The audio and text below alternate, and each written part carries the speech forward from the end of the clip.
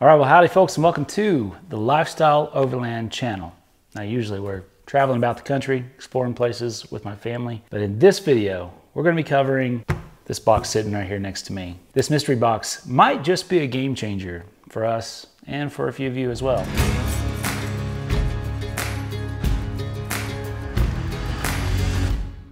I should probably address the elephant in the room as well, and that is our 1980 Land Cruiser HJ45 sitting behind me. Now, while this rig has no shortage of power under the hood, it does have a shortage of auxiliary electrical power, and that's what we're hoping this box is going to fix. Now, before we dig into the nuts and bolts of this build, I think we should address some obvious questions and maybe justify our strategy just a little bit. So the first question would be, why not just buy one of those portable power units? And that's a really good point. There's a lot of good battery banks on the market between Goal Zero, Jackery, Blue Eddy, and those are going to be a great fit for 90% of the folks out there. They're compact, they're already built, and they put out a lot of power, but they don't have the long-term flexibility that we want in this system. So the other end of the spectrum would be, well, why not just go ahead and build a permanent auxiliary power system on board? Well, we've still got a lot more work left to go. We've been working on this rig for 9 years now, and it's not quite ready. There's not a safe and secure spot for us to put all those different devices just yet. And so this gets us out the door with a lot of power and a lot of capabilities. Going this route is going to give us the opportunity to add all kinds of custom loads and even add in a Bluetooth controller like a Switch Pro or S-Pod. So there's a lot more capabilities that's going to come out of this beyond just powering your basic around the camp loads. But that's in the future. Another advantage to this over a permanently installed system is the portability. We'll be able to move this from one vehicle to the next if we so choose. And honestly, to top it all off, we just want to see how this compares to other options so that we know whether or not items like this are worth the effort to build yourself, or if you're better off going with a pre-built battery bank system. That's what we're here for. We want to test and try and then report back to you guys what we found out. And at the end of the day, help you make informed decisions about how you want to build your own overland vehicle. Now, how this all gets started, well, if you remember back in season 5, episode 18, my good friend Billy showed up in his big behemoth 2500 GMC pickup truck.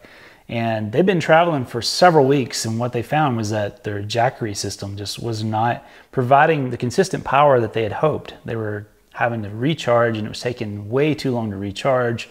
And so they found that there was a lot of struggle keeping their fridge cool, keeping everything powered. And so while he was here visiting with me, we hashed out some quick and dirty ideas just to get him some power so that he didn't have to worry about powering that fridge or some of his other loads. And so in the episode, we developed what we're gonna call the Quick and Dirty 1.0, just a lithium battery, DC to DC charger from Red Arc, a voltmeter, a couple of USB ports, and a 12-volt port for that fridge. The whole design was just simple, relatively inexpensive, and he's been loving it ever since. So I think even that configuration is going to be a huge help to a lot of folks trying to power all those little things that they've been adding to their rig. If after you watch this video you decide that's the route you want to go, you can get a full parts list by going to lso.link/quick and dirty.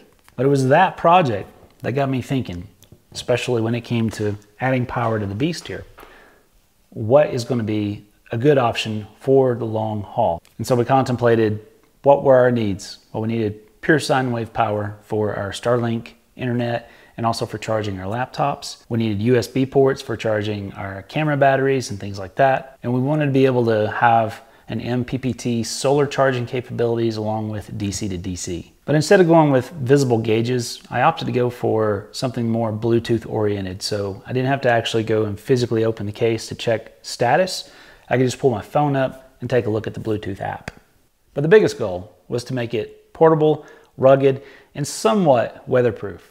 I, at this point, have no worries about just laying this out in a downpour. One of the challenges that we kind of quickly came against was finding components that were readily available. There's been shortages, some things have long lead times, and so we kind of had to get selective on the things that we used. And I also wanted to go with some of the more inexpensive parts to see if we could get that price point between the pre-built power banks and something that's actually home built.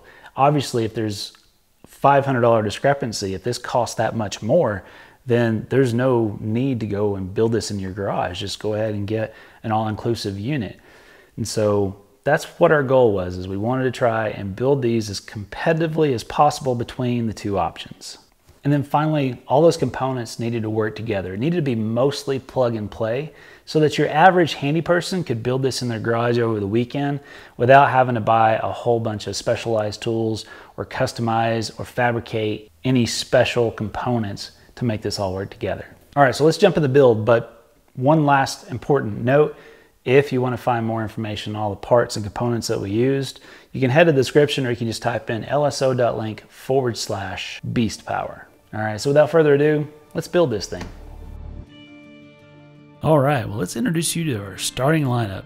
This is the Renogy 100 amp hour lithium battery that includes self-heating function, RJ45 connections for Bluetooth monitoring, and a handy tool to put it into storage mode when not needed.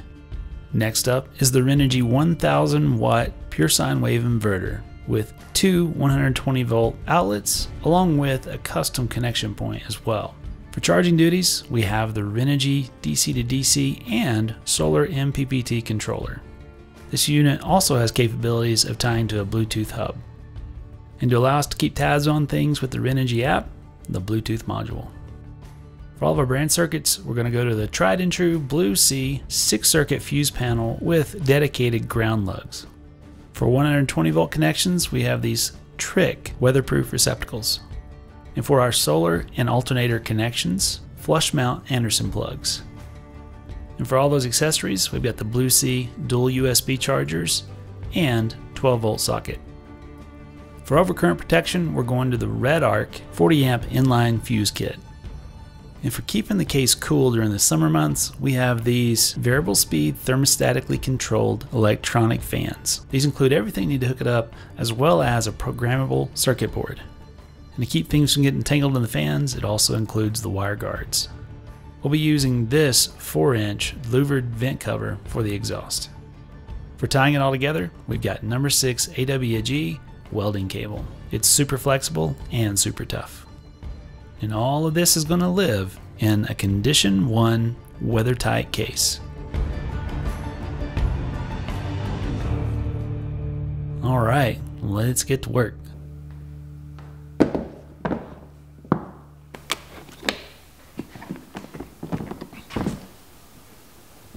All right, we're not going to need this. Really nice case though, and it says it's made in the USA. All right, first order of business. Let's get everything laid out. The nice part about lithium batteries is you can lay them on their sides. I will give you a fair warning. Do not even think about attempting this with a traditional lead acid battery that vents, or an AGM, because you're not going to be able to lay it on its side. And the reason lead acid will definitely not work in this is because it's going to be an enclosed space, and you can build up explosive gases in here with other electronic devices, which can go boom. Now our inverter, something like that. And our DC to DC is going to go here. I haven't decided quite yet where this fuse block is going to go. I'm thinking I may just do some industrial Velcro right on top of the inverter, but we'll figure that out as we go. All right, so these little Anderson plugs are going to go right over here. So we're going to cut out a spot here and here, and that'll be our solar input and our alternator input. Now ventilation is always going to be key, because we're not going to have this lid open all the time. If it's raining, we want to be able to protect it, and we'd rather just keep the dust and dirt out of it to start with. But we do have a couple of areas of concern. First of all is going to be this heat sink here for the DC to DC. So the plan is to utilize this mostly flat space here, and I had hoped that that was going to work there, but it is not. Well, it would appear that Amazon sent me the wrong size vent. I ordered 4 inches, and this is 5.5. So my plan to have vents in this area has been shot in the foot. We're going to adapt and overcome though, because when it comes to ventilation, bigger is better, and if I can make these work, I want to make them work, and I've got an idea. So here on the back of the box, we have a nice big working surface here. Plenty of space for us to put these guys in. They do overhang on the bottom just a touch, but not bad. We can work with that. So I'm gonna end up doing two. One here, somewhere in here, and then I'll put the powered fans right behind these. So here's our layout.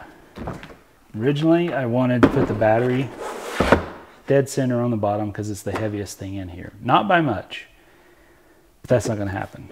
We have to move it over here. So we're gonna slide it up against this wall. The inverter,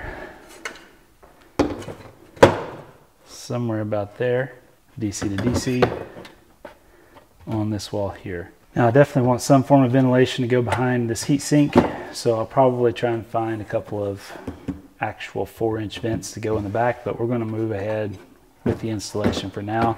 May surprise us, maybe it doesn't put out that much heat. Probably going to end up also taking off the foam from the lid. I think it's just kind of glued on there, just so we don't have anything that can be combustible if anything decides to go supernova in here. All right, so this is our main concern. We want to keep this guy stable, and I bought a 2-pack of straps. And so the problem is I can't go across the middle of this because I need access to the port for these RJ45s or Cat 6s. And so instead what I'm going to do is I'm going to take one strap around this way, and then I'm going to crisscross it with another strap up and over this way here. So even if you did drop it and this thing busted open, which I don't think it ever would, the battery's not going anywhere. All right, let's just get these guys centered up. Get a couple marks. I want to make sure that we're not interfering with our lugs, so come down a little bit low here, just like that. Rinse and repeat.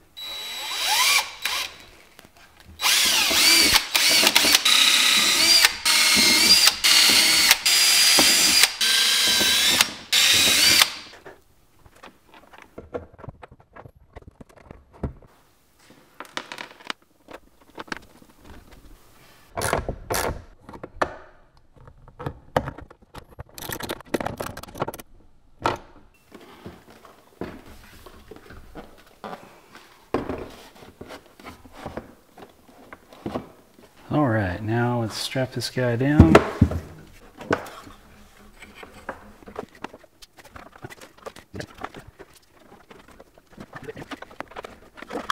There we go. Oh yeah, that'll hold.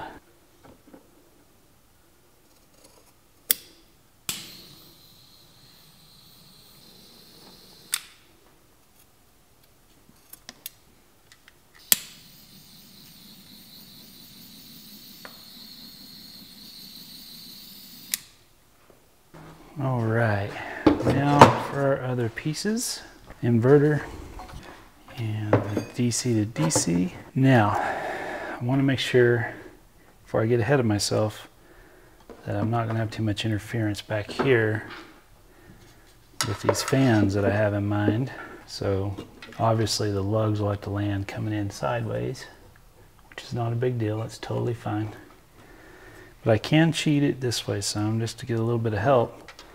But I can't go too far because I have these guys, and I'm just trying to make this easy for y'all so you can just plug that straight in. But if we wanted to gain all kinds of space, we could actually cut this off, strip it back, and then land it underneath these terminals here, which is kind of nice because it would give us 2 inside receptacles as well. So we may end up doing that. But again, I'm just trying to use pieces that are kind of plug and play for everyone.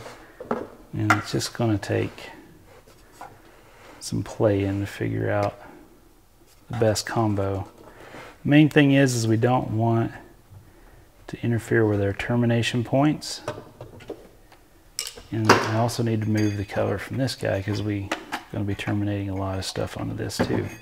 So let's take that off, play with this a little bit more, and then anchor these 2 guys down. All right, so these guys are just falling out. So we'll move them out of the way for now. And let's look at the best spot for our fans. So I don't want to cut into the integrity of this hinge. I really don't want to compromise the integrity of any of these upward braces either, so we're going to try and stay in these voids. So I'm just going to make a mark here, and then the other one is going to go here,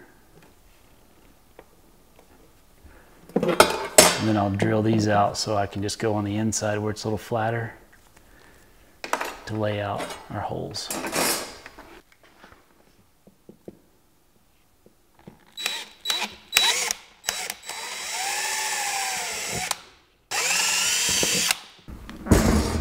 All right.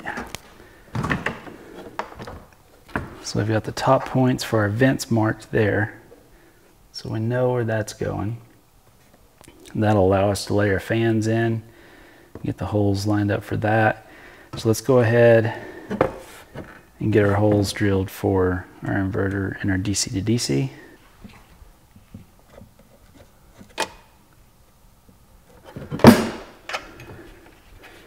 Okay, and then this guy.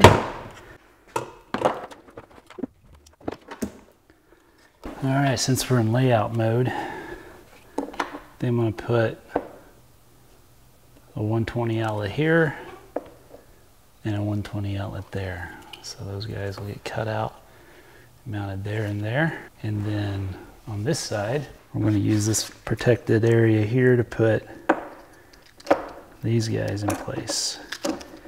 So USB chargers, and then just a regular 12 volt plug as well. All right, I think we've got everything planned out now. So we're going to remove all of this stuff out of our way and make a mess. The straps really turned out pretty nice. All right, so these guys dropping in right here. So I just need to cut a hole inside of that. It just so happens I have a hole saw the perfect size. You can also use a jigsaw, anything. It's plastic, it's pretty easy to cut.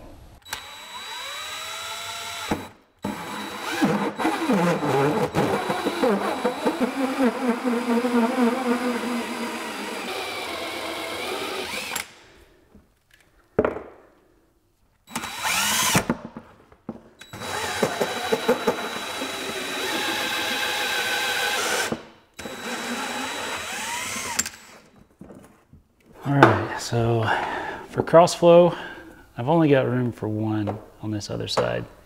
So we're gonna make do.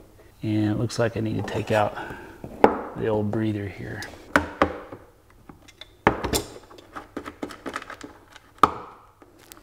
Just like that.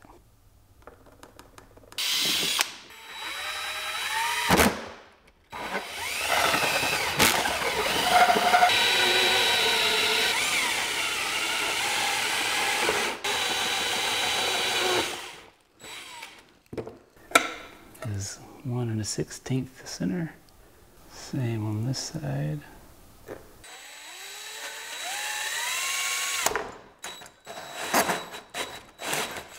problem with sharp hole saws is they want to drag, so run them backwards every now and then.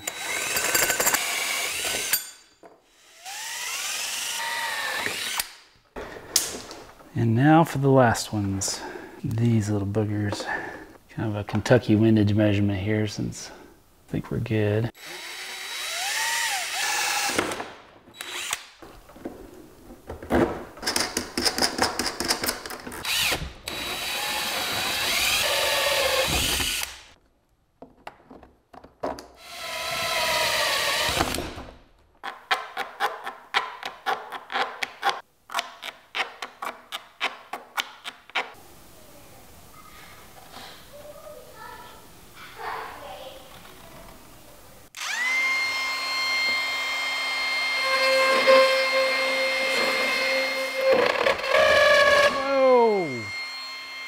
The heck? Well, don't do like I did.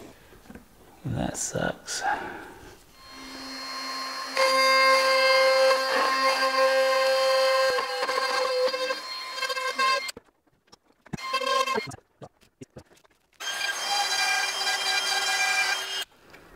little faster speed helps.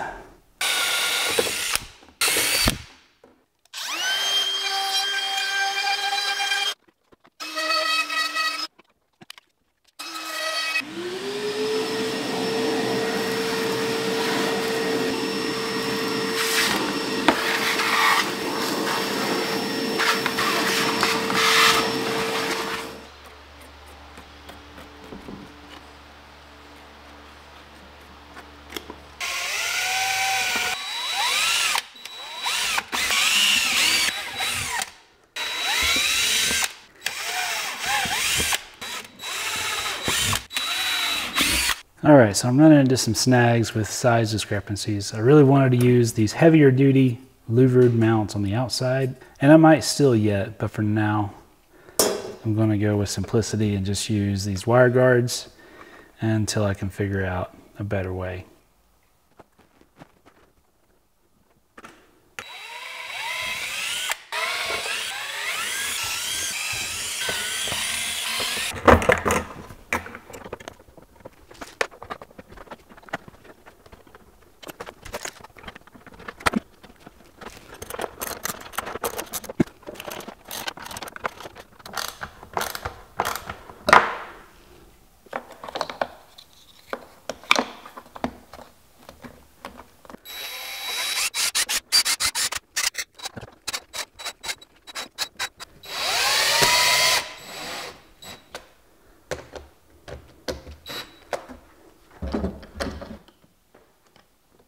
All right, time to install this guy.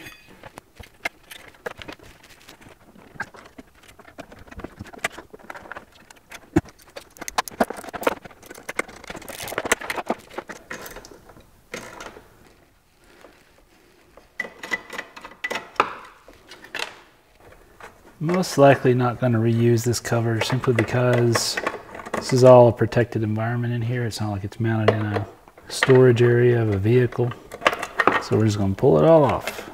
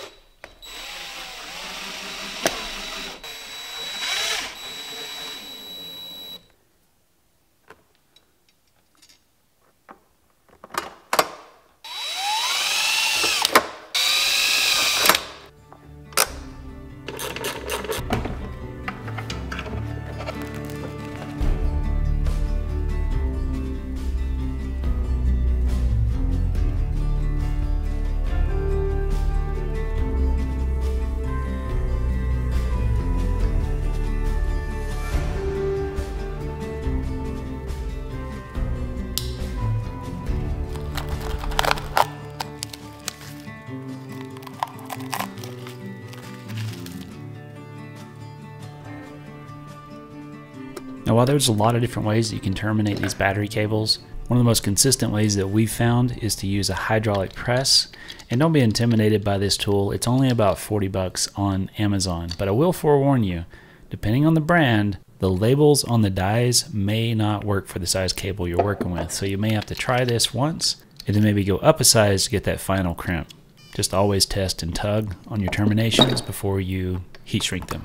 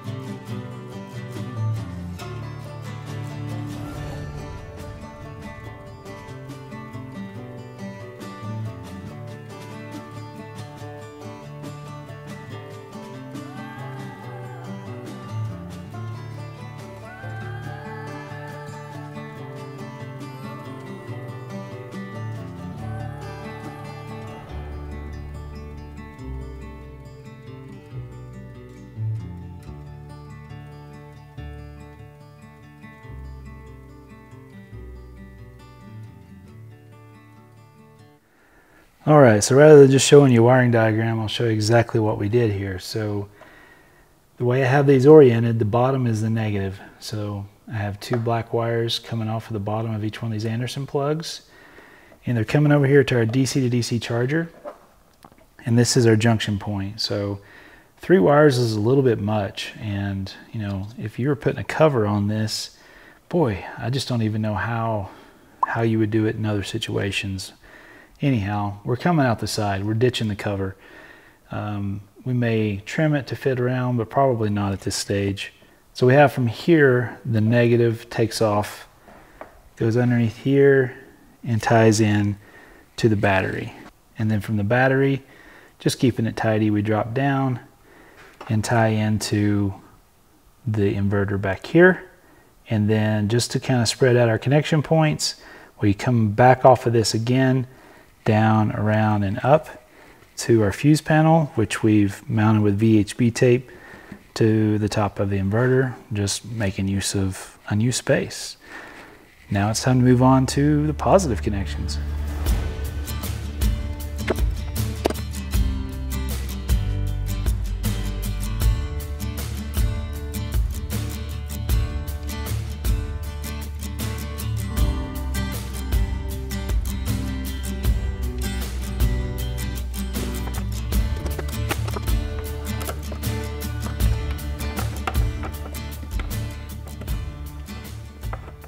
All right, once again, let's walk you through our positive side. So decided to make this one the solar input. So I routed this over here, and I'll clean this up with some zip ties and sticky backs, make it look a little nicer, a little neater. But I have a 40 amp inline fuse here. So if for some reason we connect a crazy assortment of solar panels and throw too much juice in here, we're not going to damage this guy. That's the point of that. And then this is the future input from the vehicle. So that bottom Anderson plug there is actually the vehicle side. So we'll eventually make longer connections with what I have left here with another Anderson plug. And that's where this will come in. And it just shoots down here and ties to what says alternator. And here on the other side, this is our output. So this is coming out of the DC to DC. This is the proper juice for charging this lithium battery. And it just routes its way along here, over, and then up to the battery. And then from the battery we split. We take power to our fuse block, and we take power to the inverter here. All right, well, now that we've got all of our primary wiring complete, now it's time to come in here and put all of our secondary wiring, or our branch circuits and interconnections in place. Now, for starters, this DC to DC talks to this battery and vice versa. So they included this, I guess this is probably a Cat 5 cable to connect the two. As you can see, it's made for vehicle applications where this might be farther apart. And so I'm actually going to pull this little job out of storage, which I've been hanging on to. So it's going to be the perfect length to tie this to the battery without having a lot of excess. And then we have our Bluetooth connection that we'll be plugging into the battery so that we can get the app going, get everything talking together. And then this is the ignition source cable. So if you have a smart alternator, which most newer vehicles do, if you're going to be routing your Anderson plug system back to your alternator, then this right here is going to want to run with it and tie to an ignition source so that you can tell your factory alternator to send your DC to DC all the juice it possibly can. Otherwise, you're going to be limited. And then this piece here is our temperature probe for the battery so that the DC to DC knows what this is operating at. Obviously, it's going to be pretty much a mutual environment. So we'll put this in, tuck it nice and neat out of the way, get this RTD over here close to the battery. And then we have our fan controller, which the setup on this looks a little funky. So I'm gonna have to do a little bit more research on how to turn it on and off at the proper set points. And then this is just a junction cable to tie the two fans together. And this right here is the temperature probe for the fan controller itself. So I'm gonna go ahead and stick this in here so that it doesn't disappear. And then we'll find a nice little place to mount this guy. And then we also have this wiring harness that came with our USB kit. There was actually a faceplate I'd hoped to put somewhere on the box, but just didn't have the space. So I kind of exploded the kit, put these in individually, but I'm going to reuse this wiring harness because that's going to save us probably 30 minutes of wiring. All right, let's get after our little connections now. So this is going to be labeled BTS for battery temperature sensor. like so. I'm not too worried about this because it's going to be in the same compartment, but I am going to pull a little bit out and try to get it a little closer to the battery. So I think I'm just going to tuck him right behind here.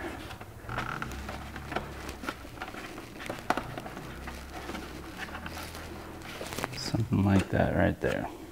And I'm not too concerned about cleaning all this wiring up yet. I want to get everything in first so that I'm not having to rework things, cut things loose. It's better to get it close and leave it loose and then come back and tie wrap everything up whenever it's done. All right, next we're going to tie our 2 units together with this Cat 6 cable. Actually, this is a Cat 6E. It's super special. Open this little guy up. So this side here is our link. Tie that guy right there. And look, this was basically the perfect link. That's why I always save any cable I can, because you never know when a little project like this is going to need something like that. And I am OCD about my cable organization. So I'm trying to make it not just functional, but pretty. Because I was, in a past life, an electrician in the IBEW. And I think that right there is going to work. Now this is just a big old gob of cable. Now, if I wanted to get real creative, I could actually cut this. I have the tools to add a new RJ45 connector here. But for now, let's make sure it works just in case we have to send something back. I don't want to have something all lopped off in that situation. God forbid that something doesn't work now. I think I can kind of tuck this little packet right down in here and even structurally help that battery have a little bit of a suspension. And I think I may just do some double-sided tape again right there. That'll look pretty nice and neat, I think. All right, I have indeed decided to put this over here. So I'm just going to give it a quick little wipe off, a little bit of acetone, so there's no residue keeping our double-sided tape from sticking. Now obviously we could take this battery out, drill this guy, do that whole process, but there is a ridge in the way. And so just to make it simple, I'm going to try the double-sided tape. It's not heavy. And if you do decide to use double-sided tape for any of these components, do not scrimp. Go 3M, go with VHB. It's called Very High Bond. That's what that stands for. And yeah, this is good stuff. All right, same thing on this fuse holder.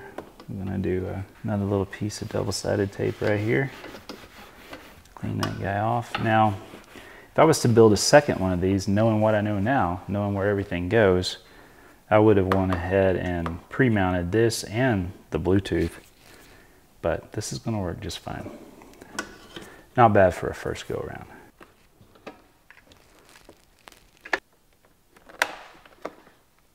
So you can see I kind of got this piece a little bit shorter than what I would like. I'd like to have a little more flow here, but it's gonna work. And I suggest you buy a nice quality set of what we call sticky backs. And also a little trick is go ahead and put your zip tie in there before you install it. It makes it a little bit easier.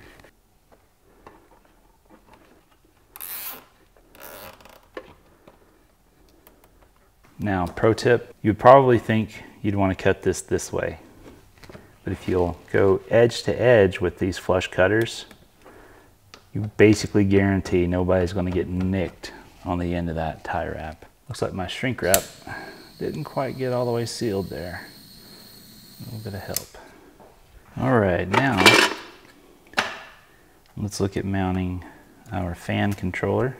We need to give this thing power, so I'm thinking, just to make it simple, we may stick this guy here. It's kind of a challenge though, because they didn't really give us a mounting option for this controller, so we may have to insulate the back of this with something before we stick it to anything.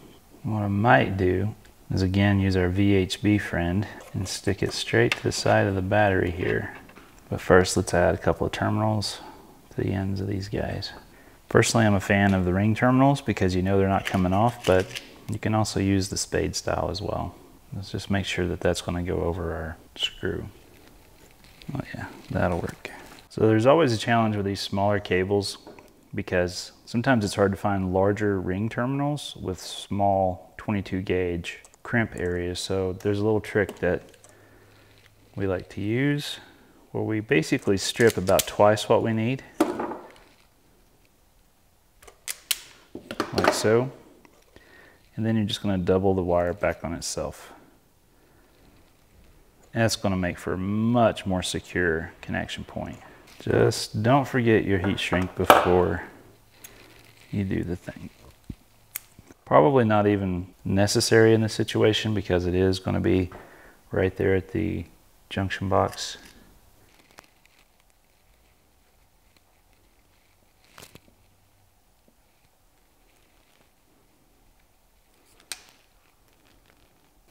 I got a little carried away with that.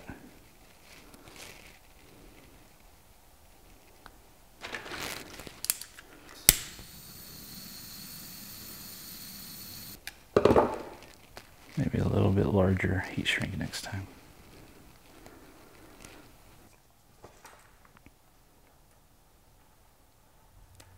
And there's our splitter for the fans.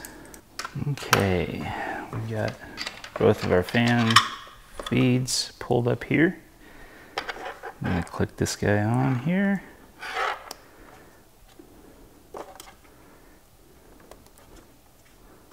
Okay. So I'm thinking. Now since this is plastic, it's not going to conduct anything, so we shouldn't have any issues with those connection points on the back. I thought about using VHB tape, but I am afraid that there might be some conductivity to the tape itself, and I didn't want to end up messing with the programming on the fan controller. So we're going to try this and see how it does.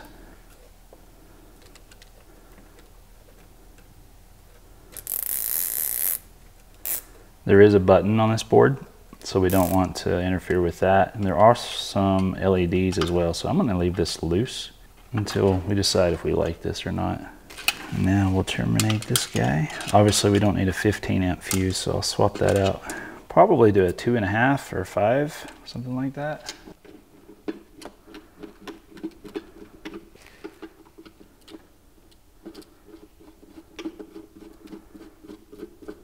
Again, I wish there was a better compartment for this, but we're gonna just make do. I'll add one more sticky back over there.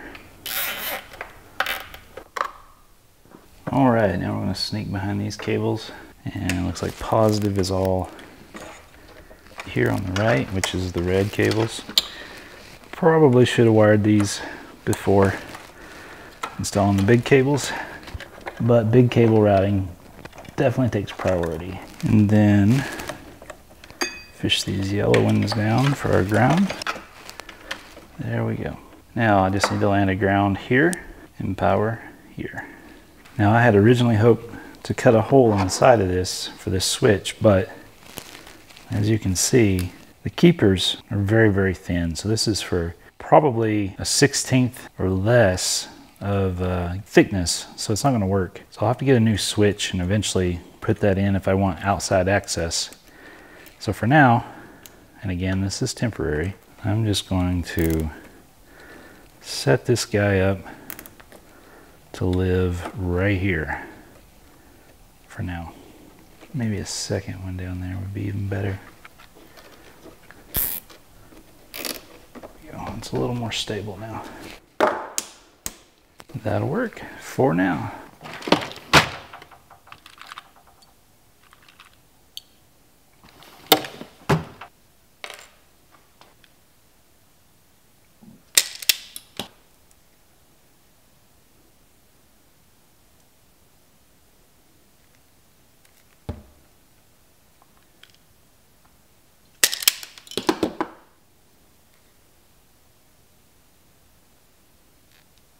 Now, buying quality lugs is worth its weight in gold. And that's why we pull on these things. Unfortunately, I'm just working with some of the cheaper Amazon kits here. And as you can see, the quality of the metal doesn't always hold the crimp as good as it could. So you may have to use the uninsulated portion of your crimpers to get that last little squeeze in. Sometimes you have to give it a little extra. Just do your best to avoid puncturing the insulation.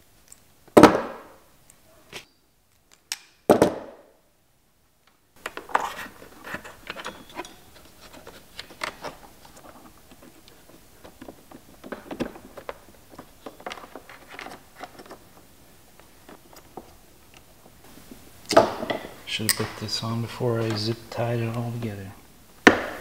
Zip ties are last, folks. As tempting as it might be, don't anchor stuff until you're done.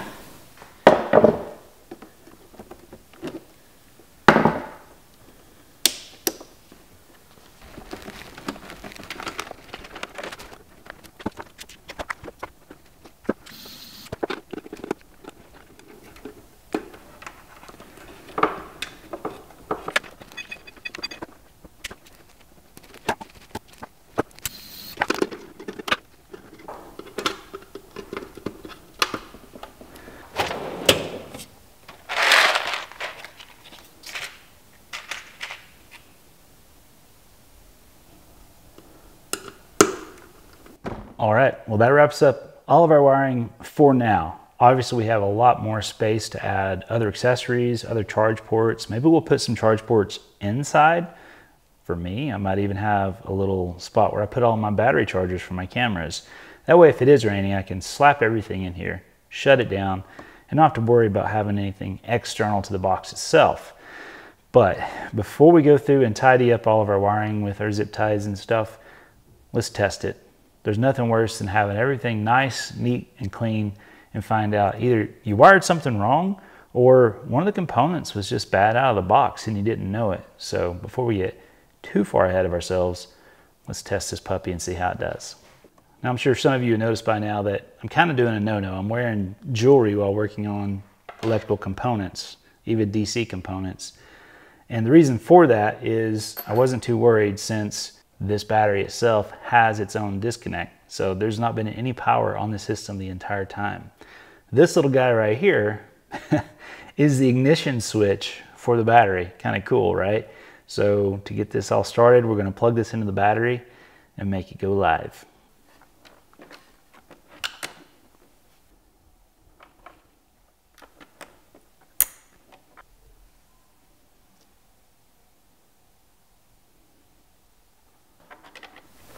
Now let's see if this guy works. It beeps anyhow. Moment of truth. Oh, those are stout.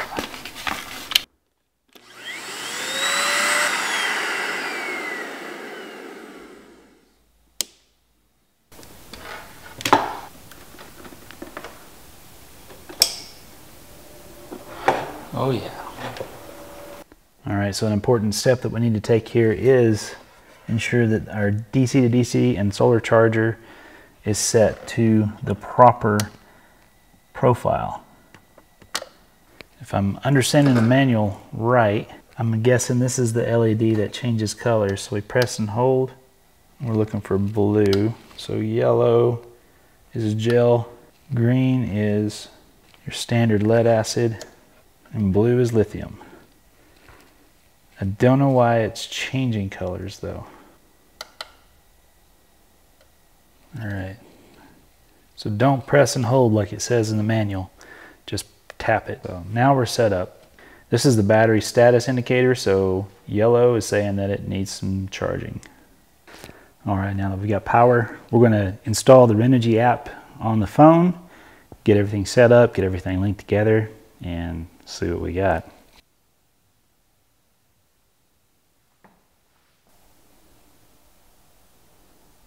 No, don't make phone calls. Guess we gotta sign up.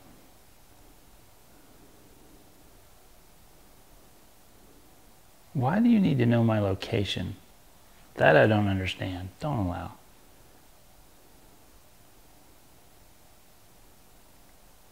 Huh.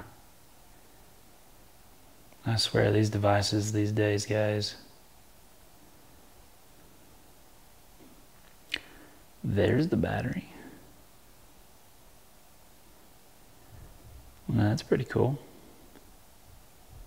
Okay, well, we've got the battery, and I'm not sure if we need to have power on the DC to DC at this point, so I guess let's get some solar going to the DC to DC and see if our status changes. That part's working. Now, I did have to unplug our Bluetooth and plug it into the DC to DC charger to get information on the charger, but now I don't have any information on the battery. I was under the impression that this should all talk together, but we're not getting that. So now our battery type is set to lithium.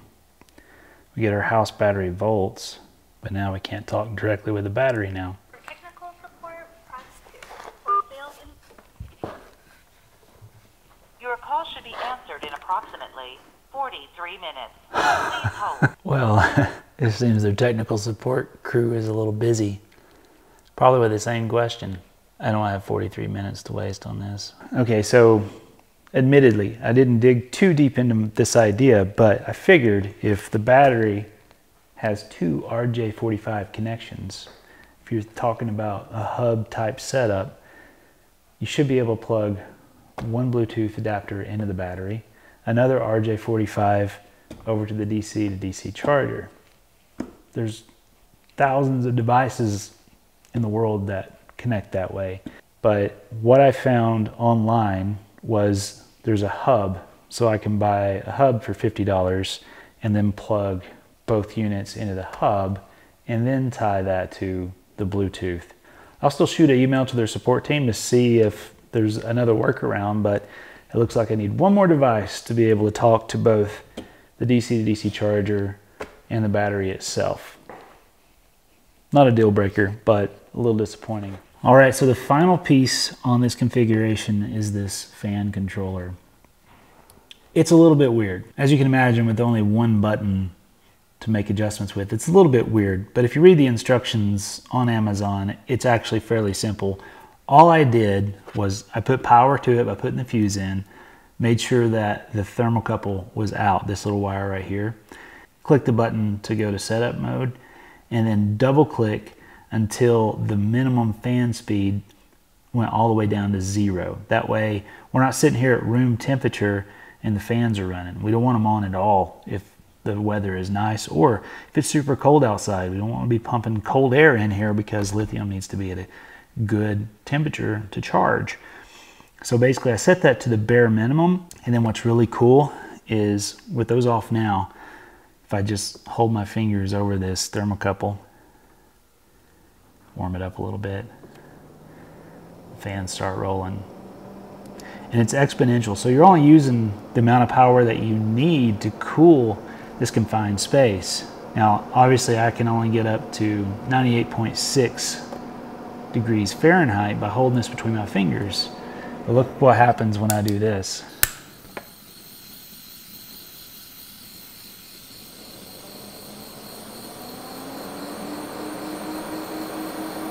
That's going to keep this compartment nice and cool. And watch it go back down again. I like that. We're only using the power that we need to keep this cool when we need it cool. All right, so obviously we're going to have parasitic draws. We're going to have parasitic draws from the LEDs and electronics within the DC to DC and solar controller. We've got parasitic draw from the Bluetooth controller. So if this is not being used, that's where this little guy is going to come in clutch. You're just going to pull this out of the uplink, plug it in, press the button, send this puppy into storage mode once it's topped off, obviously. And then you're ready, you're set for the next adventure. Just throw this back in. I'm going to leave this right there in the case, so everything that we need is going to travel right here. And now it's time we clean everything up.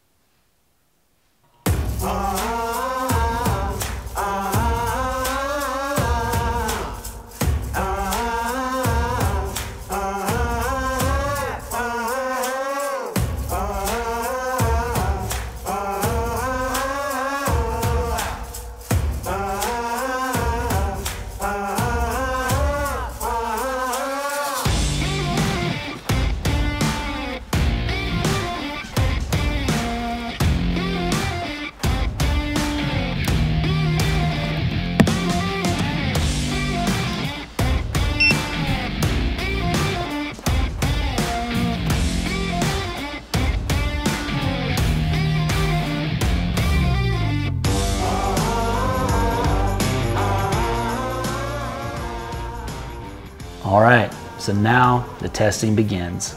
Now, I didn't cover it in this video, but I will be adding a set of heavy cables from the primary electrical system on the Beast here, routed to the rear with an Anderson plug so that it can plug into the DC to DC input for the box. Now, if you have multiple vehicles, they don't even have to be overland rigs. Let's say you've got a large SUV that sometimes you want to take to the beach and power a fridge along with all the other stuff that the kids probably want to charge. Putting those heavy cables in that factory system, routed to the back with an Anderson plug, is going to allow you to grab this box and throw it in any of your vehicles at any time. And if you don't have any use for the pure sine wave 120 volt power, well, you're already ahead of the game. You can actually go to a smaller box. You can delete that from here. It's going to save some weight. It's going to save some time. And I'd love to see what you come up with. So if you do go that route, feel free to email us photos. Let us know what you've learned. If you build this and you come up with a whole new way of doing it, if you have a neat idea that you think could be incorporated into this footprint, then please share it with us. We'd love to continue this story and share what we've learned as we go along. And if you guys have some feedback, that would just be amazing. Now, before I completely forget, nothing in this video was sponsored by any of the manufacturers. We went with the Renogy lineup for two reasons. One, it was readily available on Amazon. And two, the Bluetooth capabilities are going to allow us to talk to different components within the system. Unfortunately, it didn't work out the way we had hoped with the CAN bus setup, but we're going to dig into that a little bit more and give you an update on how our fix works. All right, now it's time to load this thing up in the Beast and put it through its paces at camp. All right, well, that's going to wrap it up. Thank you so much for watching. I hope you've learned something. I hope you head out to the garage and build your own auxiliary power system, be it this or something similar. And as always, until next time, stay curious and remember to leave it better than you found it.